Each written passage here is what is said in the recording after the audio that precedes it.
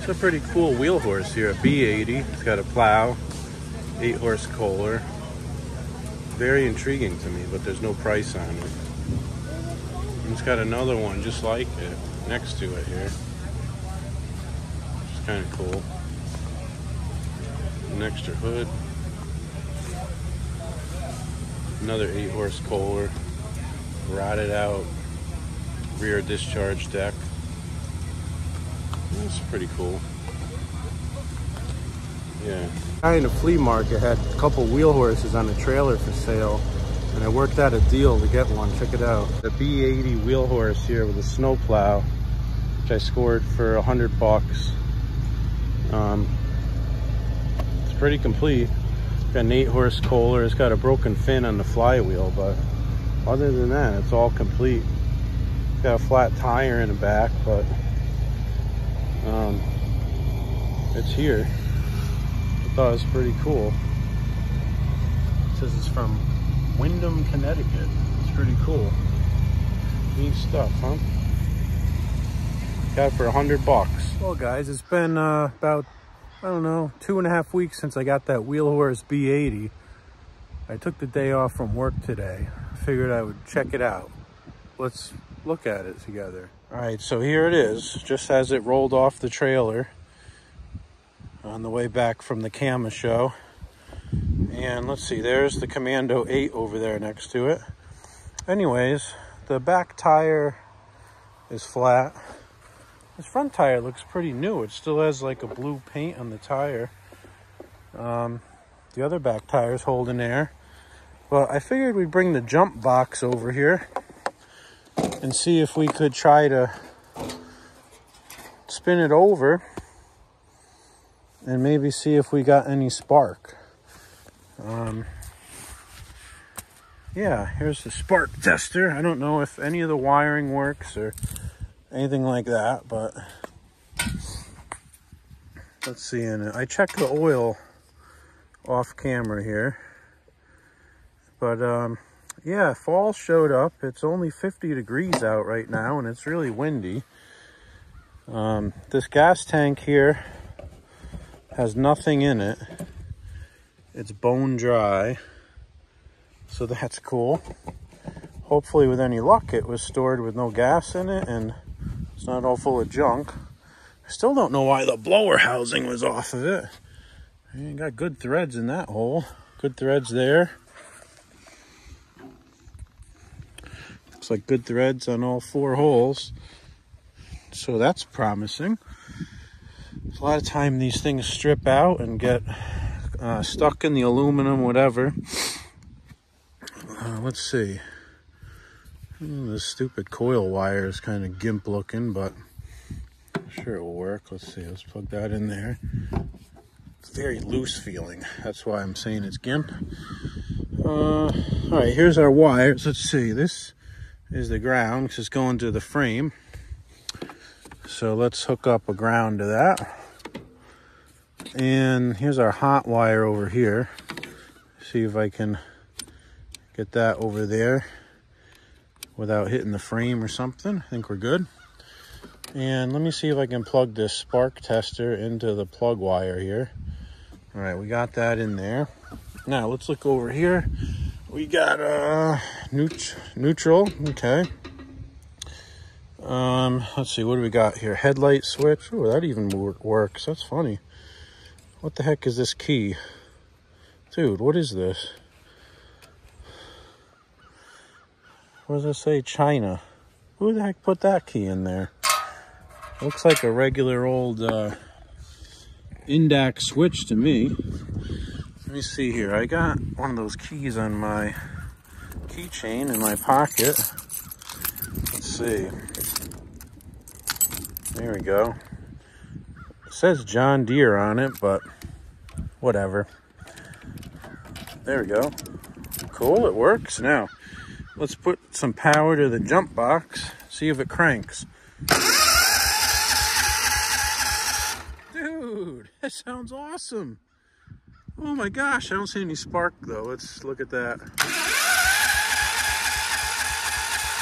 Yeah, we got no spark. All right, maybe we got to clean the points here. Oh, that's cool. They even put an oil drain on the engine. That's high class.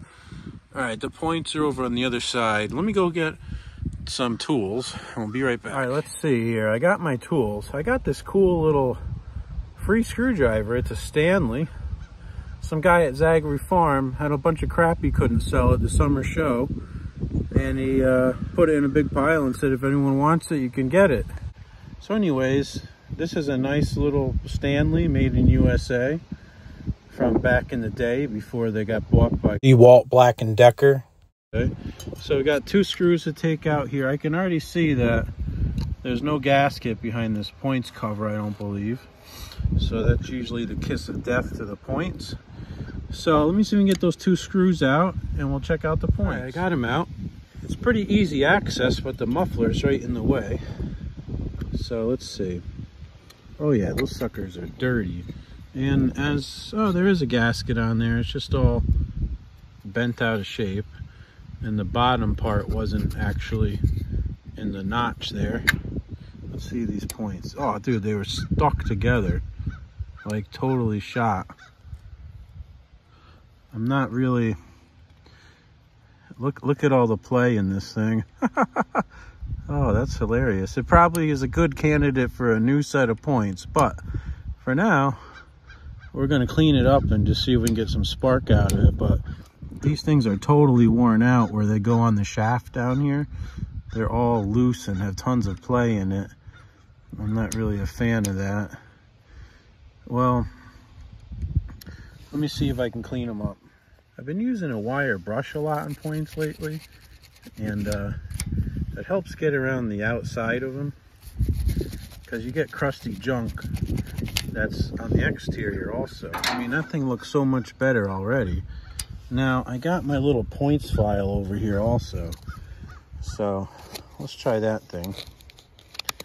And then we'll use some sandpaper, some fine grit sandpaper. So let me see if I can do this one-handed here. Put that in there. Yeah, there's just like, you know, the points are supposed to be spring loaded. There's about no spring in these points right now. These things are shot. But anyways, I think they're replacement aftermarket garbage. I believe I have some OEM points laying around, but we'll just see if we can get some spark out of it and what happens before we put a $20 set of points in this thing. All right, let me do a little more off camera and we'll be back. All right, I got them cleaned up pretty good. I used a file and used a piece of 400 grit sandpaper. But again, I don't like how these have so much play in them. Anyways, I spun over the flywheel with my hand to make sure they're opening and closing, and they are. So let's see if we got any spark now. All right, let's see what we got now.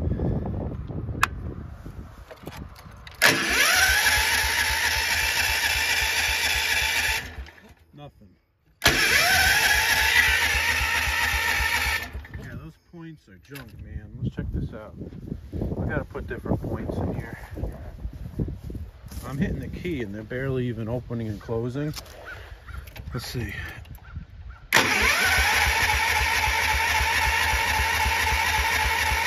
The spring is so worn out that they're not ever closing. They're stuck open. Let's see if I got some other points. Hold on, I think I got some in my toolbox here. Let's see, what's this? Are these garbage too? Let me see. Oh, they say Crawler on them. I don't remember what the deal is with this one. They look like they're better. It's got a decent spring in there. Maybe we'll throw this thing on. I don't even know what the heck this is off of, or how it got in my toolbox, but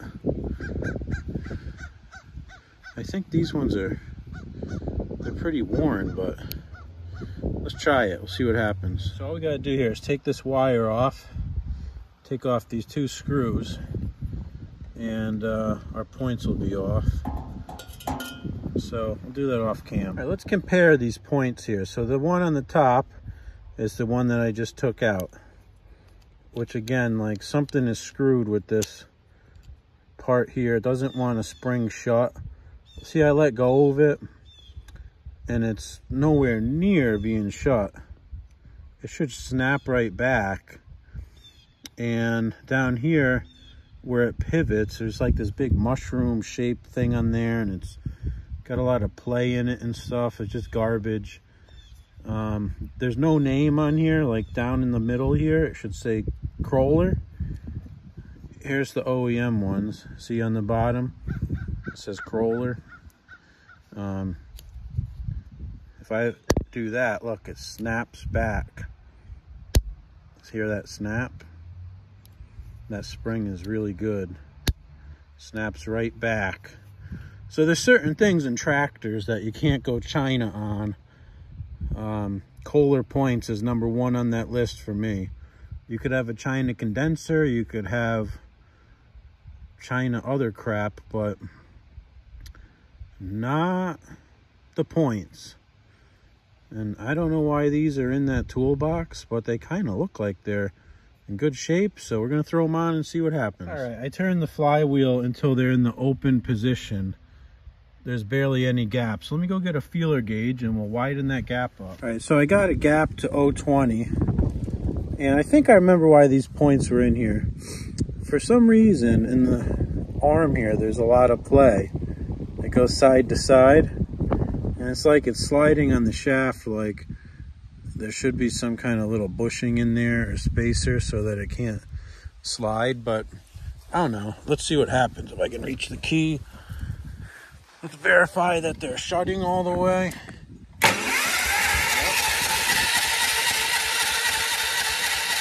Still no spark. Yeah. Can you see that? There's a big arc out of there and the points are sideways. They're not even near touching.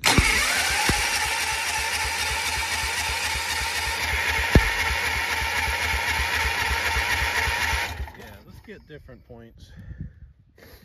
Balls. I got an idea. I wonder if I can switch the spring from the good points to the crappy points and not have to put a new pair in. Let's try it. All right, it was a good idea on paper, but here's the problem. The spring actually goes all the way down under through the points and back up to right there. So you can't just pop the spring out because it's literally connected to the point electrode or whatever you want to call it up there.